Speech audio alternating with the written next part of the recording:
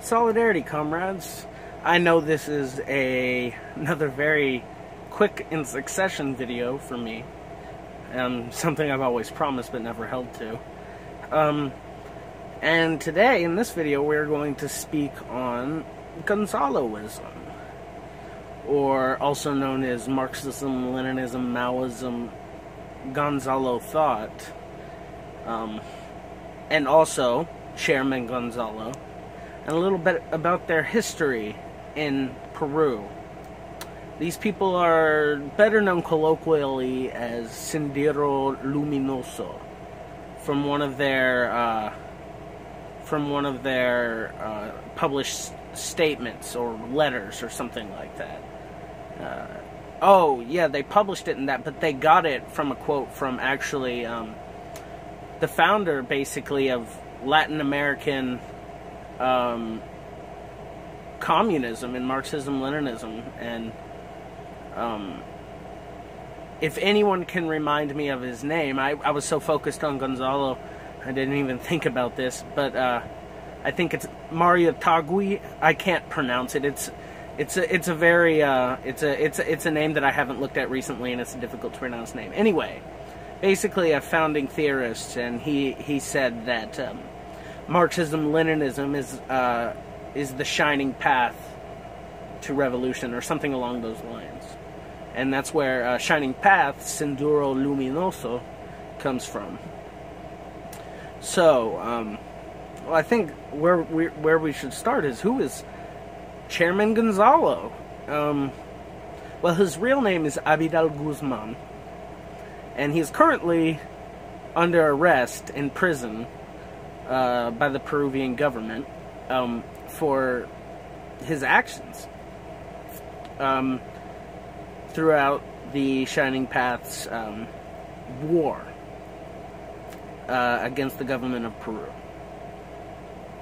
But his origins come from, I mean, he was from a well-off European white bourgeois family, and he was a university professor up in a mountainous region, like most of Peru, but, you know, outside of the big city, where he had a lot of influence. And during the Sino-Soviet split, and in around 1961, he took the side of China. And during his time, you know, he was an agitator within the universities and amongst the students at his university. And Gonzalo started his own group. Many people claiming to be the true Peruvian Communist Party, you know, the Communist Party of Peru. They were one, and to distinguish themselves, people called them Sendero Luminoso.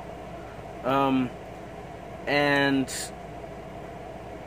in the 1980s,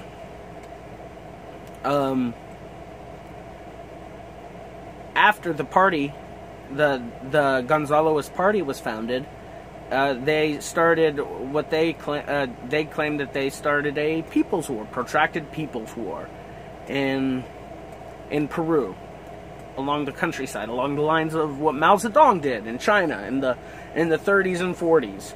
And sorry, this is just a bad setup. In the 30s and 40s, I'm using a pizza box. But anyway, yeah, so they launched a People's War, and because of this People's War launching, and some attacks that they did, the right-wing autocrat, Alberto Fujimori, who was the president of Peru during the late 80s and early 90s, he instituted martial law, and they sent out death squads and were massacring peasants and, you know, extrajudicial killings and just mass arrests of indigenous peoples. But that doesn't say, you know, the entire story either. Sendero Luminoso also killed peasants. They committed massacres against them. I mean, indigenous first-hand eyewitnesses. I'm not going to question the native peoples and what they've seen and who did it. And they've captured the people while they're in the act sometimes. So Sendero Luminoso, they were beginning to lose popularity because of the martial law, because the people felt that it was their fault that the martial law was instilled. And so they tried to exert their power over people who were resisting them and fighting for, the government, because they were sick of martial law. They couldn't run to the government. They couldn't run to the Senderonistas. There was nowhere to run, so you either chose one or the other, and you had reprimands from both. And it was unfortunate. And I think that, they were pretty much wiped out whenever, in the mid-90s, they were, Chairman Gonzalo and the high leadership was all caught. And today, they still exist in some remnant. They still, publish on their website. There's a claim in the low hundreds of combatants that still exist out there, but you don't really hear about the Sendero Luminoso anymore. It's amazing because around 1991, 1992, and this is post-Soviet Union, this is a whole new thing. And they nearly won. They had control of most of the countryside. And they nearly won the revolution. There were many pundits from the right, the left, the center, the imperialist core, the socialist core, that thought that Sendero Luminoso was going to win. And they fell apart because of their own ultra-leftism. And let's talk about that ultra-leftism a little bit. So, Maoism. We have to go back to what Maoism is. And the first, iterations of what Maoism was out of the Cultural Revolution and the Sino-Soviet split. A distinct strain of ultra-leftism within the Chinese Communist Party had won out during the Cultural Revolution. And this sort of ideology that was there was taken by many Western communists, Indian communists, Filipino communists, communists across the world. And they called themselves Maoists. Now, this is a little bit different than what we call modern Maoism, Marxism-Leninism-Maoism. At that time, that was sort of out of the new left. This was a new left thing. It was based heavily on geopolitics, and the ideology wasn't very deep. They thought of themselves really as Marxist-Leninists. They just distinguished themselves as Maoists. Now, in the 80s, with the Shining Path, Chairman Gonzalo synthesized an early iteration of Marxism-Leninism-Maoism, also called Gonzaloism, or Chairman Gonzalo thought. And basically, he synthesized what he thought was a higher stage of Marxism-Leninism. It's beyond Marxism. It's beyond Leninism and Marxism-Leninism. This is Marxism-Leninism-Maoism, a synthesis for a new age, And basically, this is ultra-leftism incarnate. They believed in the universality of the protracted People's War, which means that it can be applied to any country under any material conditions at any time, when the protracted People's War is not meant for all conditions. There are maybe some conditions in the modern day that can use it, such as the Philippines, and I wouldn't say India because, my comrades from India and the CPIM and the CPI have a very dialectical reasons for not liking the perpetual war that the Naxalites have brought to a lot of peasants. But maybe. I'm not speaking about authority. I'm not an authority on these issues in other countries. But the universality of the protracted People's War is frankly ridiculous. You're taking this... It's no longer a concrete idea. It's only a concrete idea when it existed in China, when it was in practical use. It's only a concrete idea in places like the Philippines today with the MPA and the Naxalites, and previously the Peruvians. Yes, to them, the protracted People's War was a real thing. But it was only a successful thing in one place, and that was China. So we see from them trying to project this abstraction of a past time and a past material conditions, which you could never replicate, even if a second time, even if you had all the conditions the same again. It's just, it's not something that can be replicated. You can't take this idea, this image, this not real tangible thing from the past and apply it. You can learn from that past thing. You can learn from the social praxis and the correct and incorrect ideas from it. But you have to create your own version of revolution in your country. You cannot take something from the past and imprint it on this day. It's going to be completely different, and it's going to have its own character. Look at every single successful socialist revolution. Look at every single socialist country today. The way that they have done their revolution and manifested their socialism is unique and based on the concrete material conditions, the place that they're located in, and the time period that they're in. You cannot take the idea of the protracted People's War, which was meant for 1930s, 40s China, and apply it to somewhere like Peru in the 1980s. Yes, there was a large peasant population, but Peru is not China. Not even close. Not by population, not by culture, not by anything. Their revolution is going to look very different. Now, that wasn't the only mistake, but they decried everyone who did not follow their ideology as revisionist and alienated themselves from the international communist movement. They fought communists and left-wingers and left-wing activists and trade unionists and peasant leaders in their own country for being revisionist. And they believed in Mao Zedong's Three Worlds theory and social imperialism, which isn't a real thing. Social imperialism doesn't exist. That's not how dialectics work. Imperialism is a dialectic idea, and you can't start adding these buzzword ultra-left labels to it and call it an imperialism of a different kind. It's either imperialist or it's not. So he believed that the Second World, the socialist camps of existing socialism were more of a harm than the imperialist First World. It's just something that he believed in.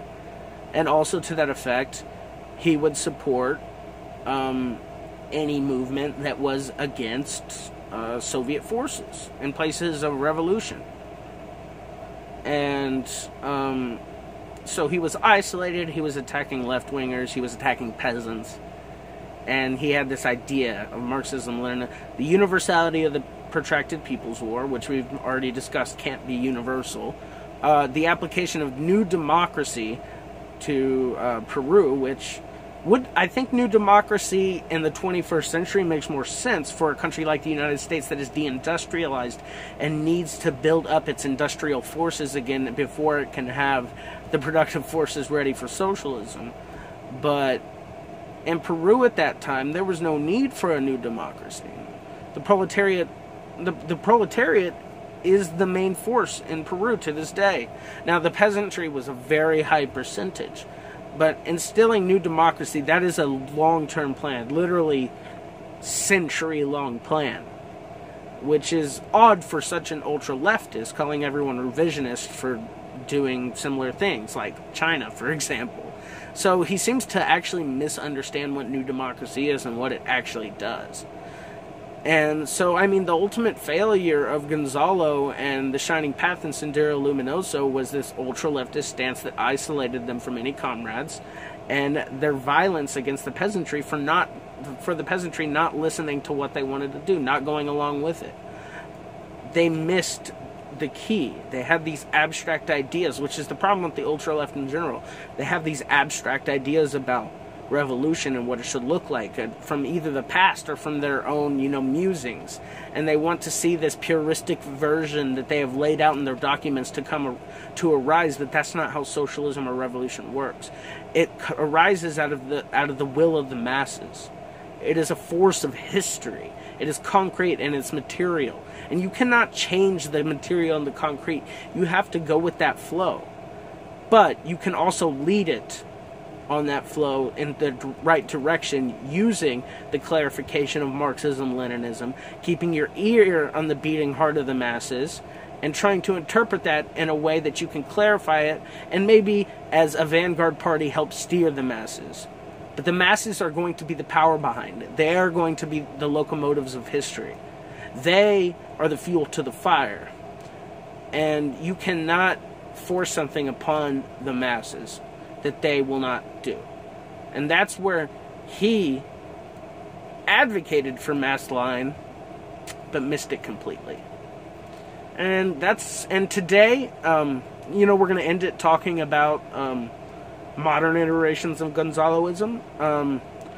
Red Guards Austin. They might be called something else now. Groups like that. These are Gonzaloists. I do not associate them with the Marxist-Leninist-Maoist comrades. Now, I disagree a lot with Marxism-Leninism-Maoism, especially a lot on their idea of what socialism and social imperialism. But these people, Marxist-Leninist-Maoists that are a rupture from the Gonzaloist thought to a more dialectical approach and a more serve the people approach to movement building. And these people are not the same as Gonzaloists. They took and saw what Chairman Gonzalo did and the ideas that came out of him and synthesized it into a much more coherent ideology that can adapt to the material conditions. And I respect groups like For the People, Black Red Guard, comrades like that have synthesized, that have taken a synthesized version of Marxism-Leninism-Maoism from the Gonzaloites, but also out of the tradition of the Black Panther Party, which had its own synthesis of Maoism in the 60s and 70s. And so it's interesting how they take those two different strands and sort of put it into a more coherent and practical and tangible thing that you can touch. And I really like that about them, even though I'm a Marxist-Leninist. But yeah, modern Gonzaloites are usually wreckers, like the Red Guards would go around attacking PSL and Workers' World Party and DSA. While I would never join any of those groups and have my issues, those are allies in our fight, especially during this stage. Maybe not during the construction of socialism like DSA, but right now we can't be. We have to look at the primary contradiction and the other secondary contradictions that are way above this other minor contradiction. I think there's a degree to where left unity needs to be used tactically, especially under the current material conditions, and attacking these groups that we don't agree with now isn't the right way to go. Now is the time to unite and keep our ear on what the masses want and try to provide that for them. And the problem with the Gonzaloites now is that they just debase everyone, including other Maoists and Marxist-Leninists, other Maoists as revisionists. They still believe that they're going to have their protracted people's war here in the imperial core, and it's ridiculous. But solidarity to the actual good Maoist comrades, and solidarity to all other left-wing strains, from the good, let me plug a couple channels right now, because I usually don't say nice things about anarchists, but I want to talk about the obnoxious anarchist. He is a fantastic comrade who understands anti-imperialism, who understands settler colonialism, who understands structures of power and why they need to be removed and how to help people in the praxis on the streets. He's a very intelligent comrade. Check him out, the obnoxious anarchist. I also want to say, look up Red Comrades in China. It's a group of foreigners who live in China, I've known some of the comrades in it for a long time, and they've decided to start creating some stuff, and they've already released a couple videos, so please check them out. Red Comrades in China. And yeah, those are a couple of channels I wanted to promote. Also check out the People's School for Marxist-Leninist Studies, PSMLS, on YouTube. It's the Party of Communist USA School. They're always releasing new classes on all kinds of different subjects, so please check them out. Please, if you like this, like it. If you want to talk about something below, if you disagree with me, if you want to agree, say it down below. Subscribe, share this with your friends, and thank you. Solidarity, comrades.